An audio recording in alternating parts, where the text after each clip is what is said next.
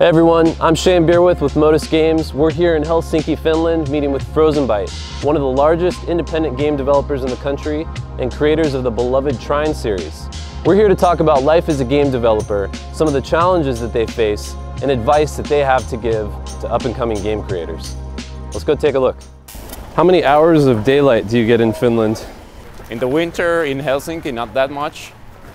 What, it rises at 9 a.m., sets at around 3 p.m., something like that? Yes, something like that right now. How do you guys deal with the lack of sunlight? I don't know. Yeah. You work? Yeah.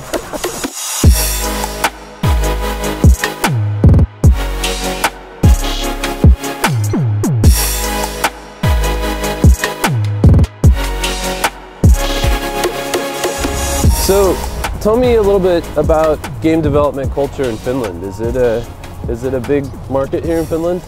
We do have quite a lot of developers. Many of them are in the mobile space, but we do have like pretty good roots in the console and PC space as well. And we've been in the business now for 17 years. What about the Finnish government? Do you guys get any subsidizing? The Finnish government actually does help quite a bit. Back in 2004, when we still had no game released, we actually got support from Business Finland, or Tekes as it was called back then. It was the first people outside of our company that actually believed in what we were doing. Right. So that mental thing was huge. Yeah. And that's also when we were able to pay like the first salaries to people. So of course, okay, there was a money thing also, but like the mental side was probably the biggest one. Because game development, sometimes you can be developing a game for like 2 years straight, sort of like locked in a dungeon, and nobody sees it, nobody hears about it, and you just don't have no idea if people will like it. So, if you were to tell some indie devs in that situation right now, where it's been a year and a half and they're grinding, making their game, what is the thing that you would tell them to keep them going? Don't give up. Finish the projects. That's something that I would say, maybe. Yeah, and the one thing not to do is to like scrap one project and start a new one. But like generally, you get the most experience from the last 10% of the project.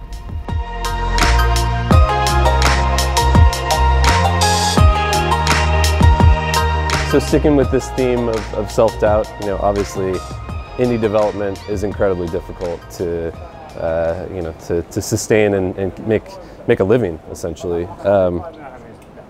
What was one of the most difficult experiences you have had as an indie developer, just in general? There's been a few over the years. But yeah, like most recently, Trine, that was pretty difficult. Because we were all pumped up when we were going into early access.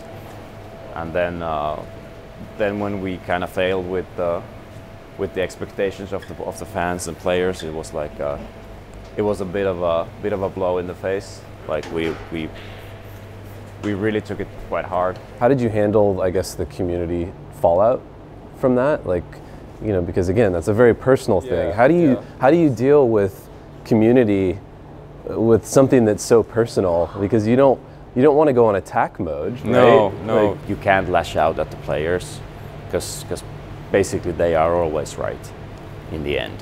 Where does the Frozenbyte team find creative inspiration? Like, how do you guys manage your creative process? We rely on the people. People are creative when given chance. One of the things we did kind of have a little bit of a process.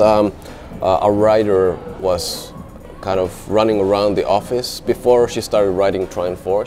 She went around asking everybody, like, put some kind of idea of something you want to see in Trine 4, because she was like coming up with a story.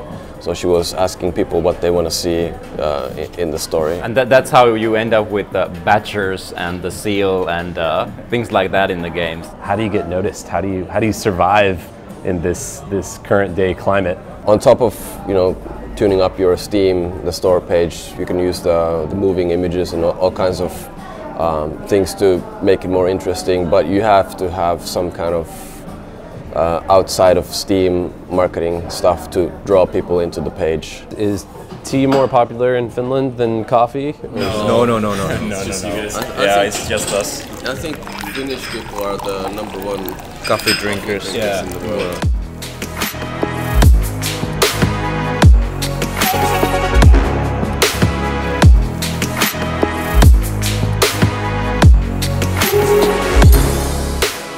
Has Frozenbyte ever hired anyone from that has had experience in like a game development school, or do you think that there's value to that? Yeah, we actually have. Like it's actually a pretty big thing for us to hire new people in general, and one of the ways that we get new people is from these game schools, basically. We actually have these sort of excursion days where people from one school come over to the company, like 12, 15 people at a time.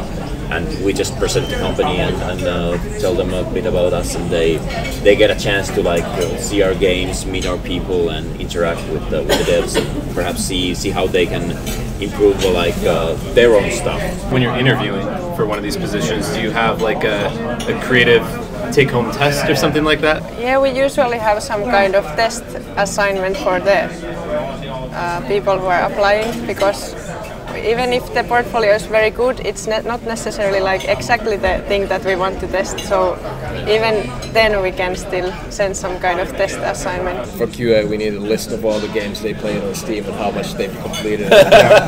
Playing games is a good way to get into QA. Yeah. And especially like not only playing games but breaking games.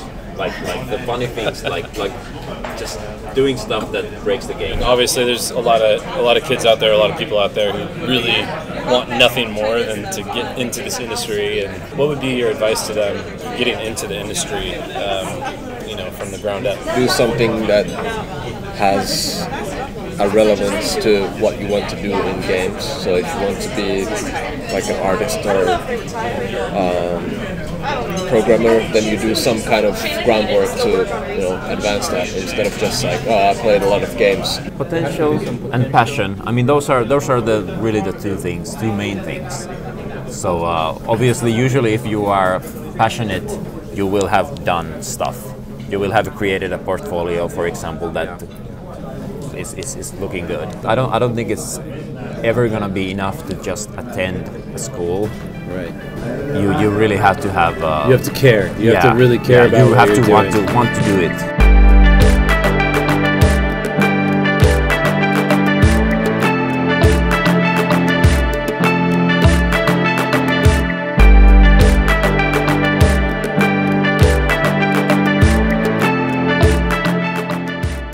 Well, that's all we've got for now. If you have any questions you'd like us to answer in future episodes, hit us up in the comments section.